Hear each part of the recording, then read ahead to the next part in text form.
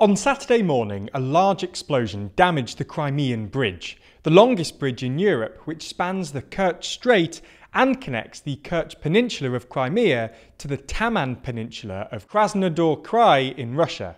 Ukrainian security forces seem to claim responsibility for the attack, with the Ukraine Ministry of Defense implying on Twitter that further attacks on symbols of Russian power were to come.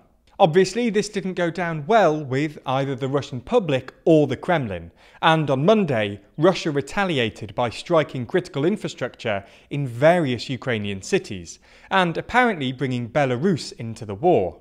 So, in this video, we're going to be taking a look at what happened on the Crimean Bridge, Russia's recent retaliation, and what this all means for the trajectory of the war going forward.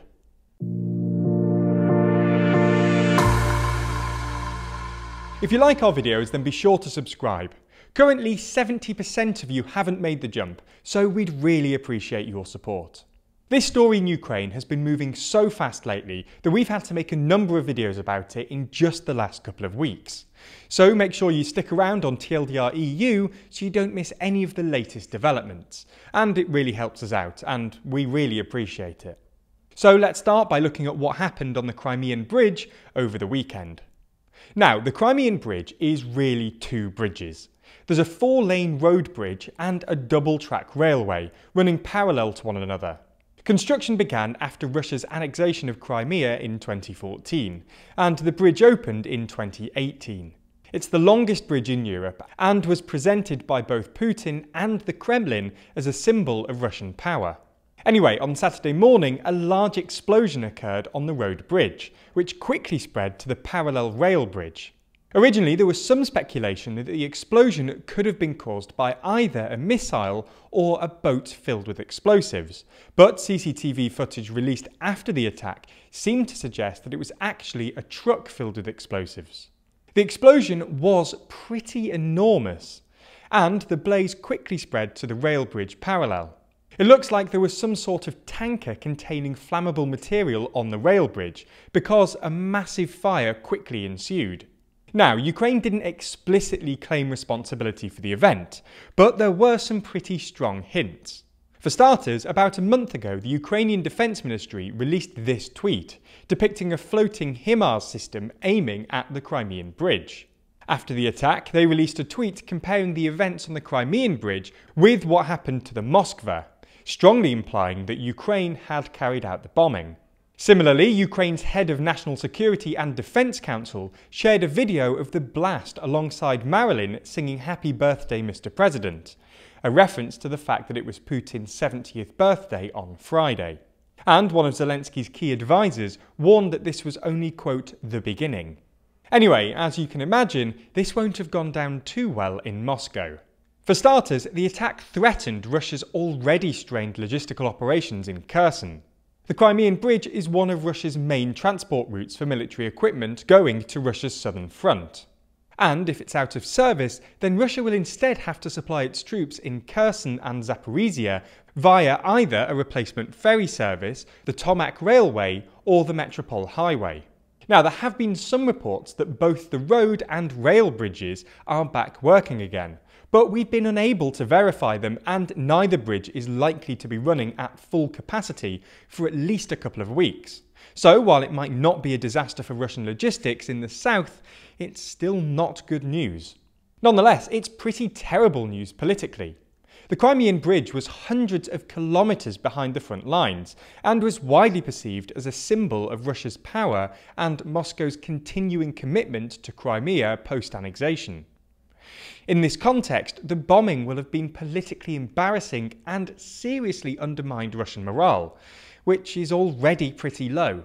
As you'd expect, immediately after the attack, Russian nationalists demanded an escalation. Pro-Russian Telegram channels were already furious at the Russian army's retreat in Kherson, and they saw the bombing as a terrorist attack on Russian soil. On Saturday, Putin sacked 2 senior military commanders in Ukraine and replaced them with General Sergei Surovikin, a hardliner who used to be the head of Russia's southern military command in Ukraine and made his name running Russian operations in Syria.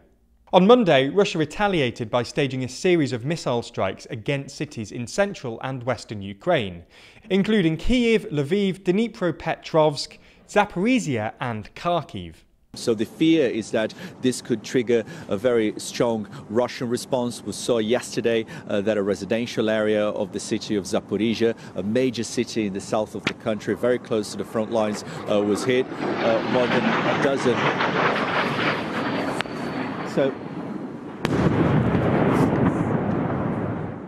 As well as firing Kalibra missiles from ships in the Black Sea and bombers, there were also reports that a whole load of Iranian-made Shahed drones were launched by Russian forces from Belarusian territory. It looks like these strikes were directed at what's often described as critical infrastructure, stuff like government buildings and power plants. This would amount to an escalation on the Russian side, because up until this point, Russian forces have mostly avoided targeting critical infrastructure. This was probably because, well, A, it was more likely to provoke an international response, and B, blowing up power plants makes sense if you just want to defeat an opposing army, but it doesn't make much sense if you want to annex territory, as Putin apparently does, because it makes the local population exceptionally hostile. While it might not make an immediate difference to the situation on the battlefield, if Russia continues to apply pressure to Ukraine's energy grid, Ukrainian logistics will struggle. To top it all off, on Monday morning, Belarus accused Ukraine of planning to invade Belarus, and Lukashenko, the president and longtime Putin ally, seemed to imply that Poland was planning an invasion. Tell the president of Ukraine and other insane people that the Crimean Bridge will seem like nothing if they touch just 1 meter of our territory with their dirty hands.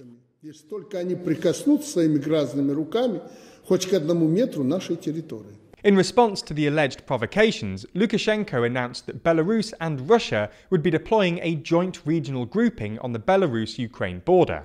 Lukashenko didn't explain what the grouping would actually be for, but it's fair to assume that Lukashenko has edged a bit closer to joining in with Putin's invasion, which he's so far just about refrained from doing. All in all, it's been a pretty chaotic few days, and yet another escalation from Putin as his forces continue to lose ground on the battlefield. And like we said at the beginning, this is a rapidly developing story. So make sure to hit that subscribe button and ring the bell to be notified when we release more updates. Also, TLDR EU is rapidly catching up with our sister channel TLDR UK. So if you love our EU content, lend it a hand and help this channel win the race.